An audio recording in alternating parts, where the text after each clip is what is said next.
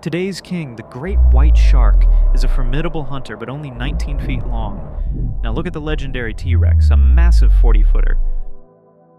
But the Megalodon? It reached over a staggering length of 60 feet. But the true measure of a killer is its bite.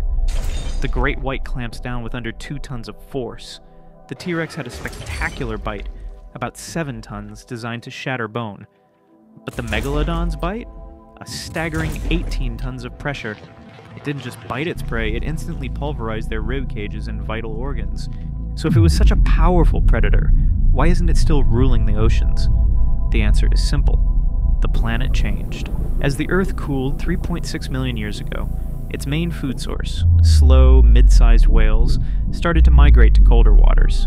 The massive Megalodon, adapted for warm coastal nurseries, couldn't follow. It was too big, too slow, and needed far too much food. The ultimate apex predators simply vanished.